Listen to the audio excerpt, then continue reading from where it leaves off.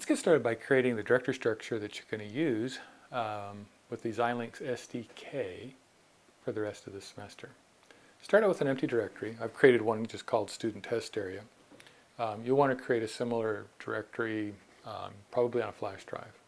Once you've done that, let's go ahead and create a directory that's going to contain our software for the semester. Let's just call that My330. Once you've done that, let's go ahead and download the software that you're going to be using for this course. You can get to that from this page here. Click on that. You'll see there are two links of interest. One is the student software, one's the IP repository. We're going to go ahead and download both of those. So click on the link, it'll give you the option to save. And just save it next to this in the same directory that contains this My330. So we'll go ahead and do that.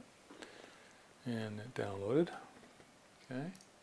And let's do the same for the IP repository. Save that as well. Okay.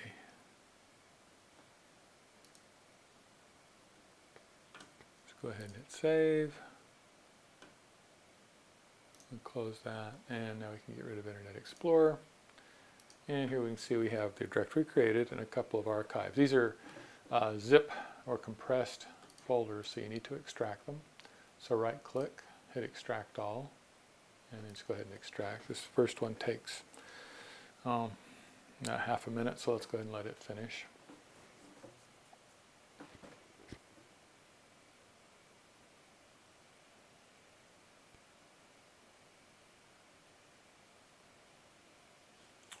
Okay, and let's also do the same for the IP repository, extract all. Okay. So now if we look at our setup, we have this empty directory created to hold our files, and we have the extracted IP repository and the software for the class. And at this point you've completely set up the directories. In a follow-up video we'll show you how to get all of this imported and set up inside of the SDK.